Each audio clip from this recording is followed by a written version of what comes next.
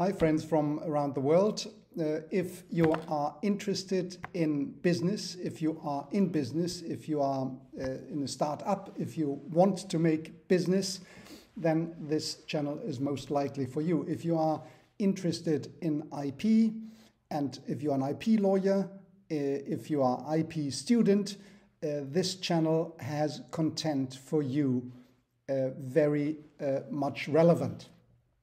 So this is now 100 videos I have made of content, hopefully of content which serves you. The intention of the channel is to serve you, to bring you to a higher level, to enhance your knowledge about your business, to thrive your business together with the IP portfolio, to explain IP portfolio, to give you a possibility to talk to the lawyers, you business people, to talk to the lawyers about IP strategy, to think about an IP strategy on your own, to explain it to the lawyers, to bring the IP department on your level. Well, that is all what this channel is about. So this is coming from my heart. This is free content, so far free content, and I want to serve you from my heart and to bring you to a level where you can understand the value of IP. You know already that in many companies the IP portfolio makes up 70% of the balance sheet. So that is an important issue to take care about. Now, my first approach is that for business you need a unit of account, so money, so to say, and you need IP in order to thrive your business, to drive your business to a next level, to scale up your business, right? Now, in order to do this, you need the trust of the consumer, because the consumer will not buy your product, will not buy your service if it hasn't trust, right? So IP is about building a bridge between you, the company, the delivering company, and the individual, the consumers, maybe a company as well. So, but still, you need trust. So that trust, how do you build it? Well, if you want to trust in the name, you need trademark.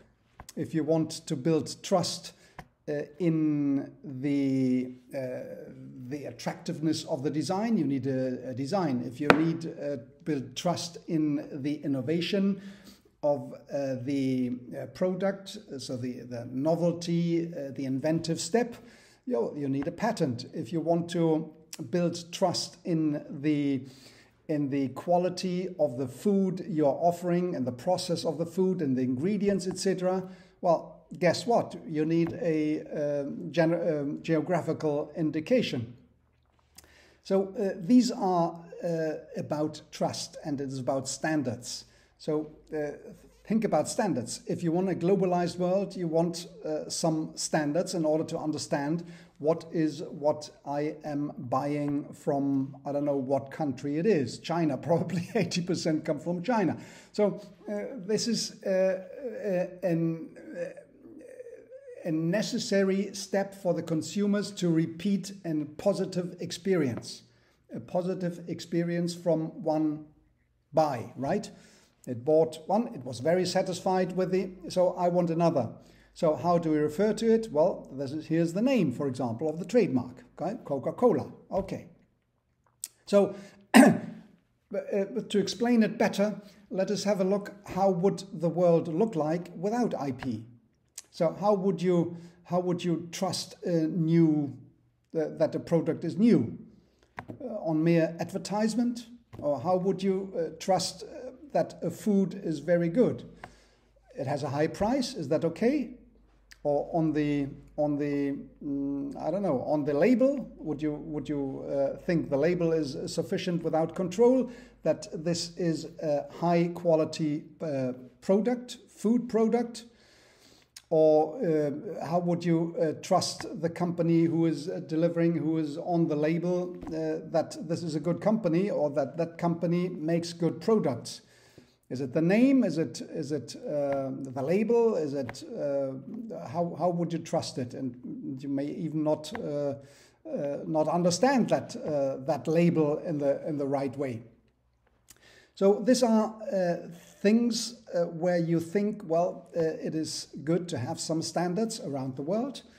And we have that standard around the world, a minimum standard. It's called the TRIPS agreement, trade-related intellectual property agreement. So this is 1994.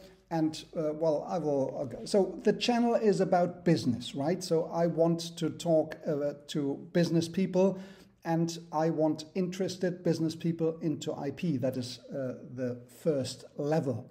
I've put 100 videos here for free content so far online.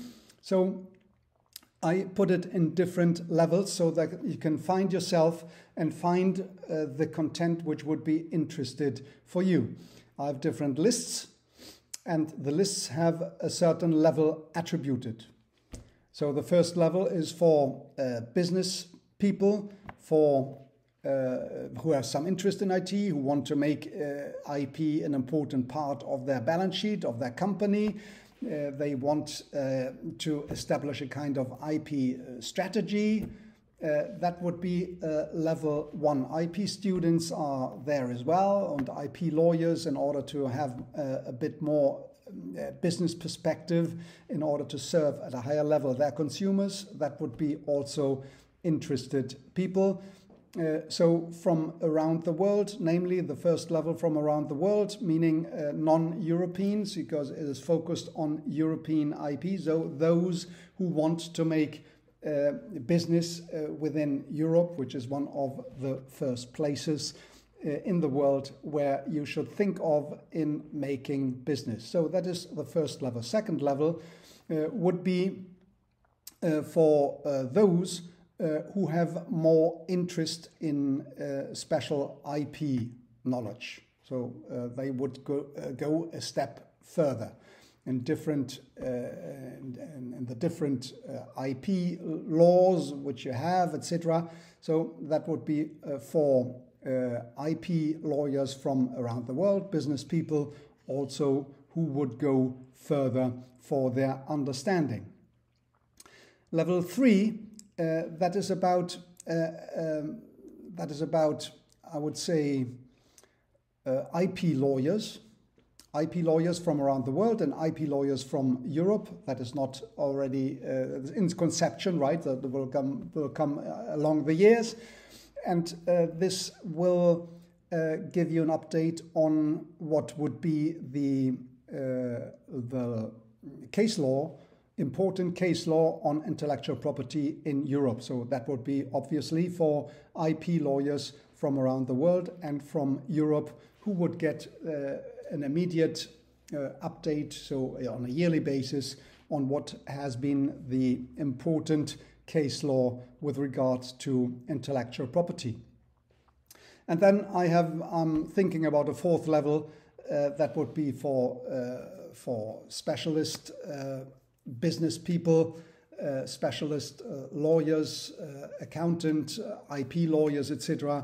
That would go into depth with regard to building an IP strategy and monetization of their IP in order to make IP the central role, a revenue stream, to build a revenue stream of your IP into the company. So you think probably in the beginning that IP is a cost issue. I have to pay for the patent, I have to pay for the trademarks, I have to renew it, and I have to in this jurisdiction and in that jurisdiction, and that is, this is not the ultimate thinking of what is, that is a merely defense instrument, but it could be also an instrument, a positive instrument to create revenue for the company and rely on it.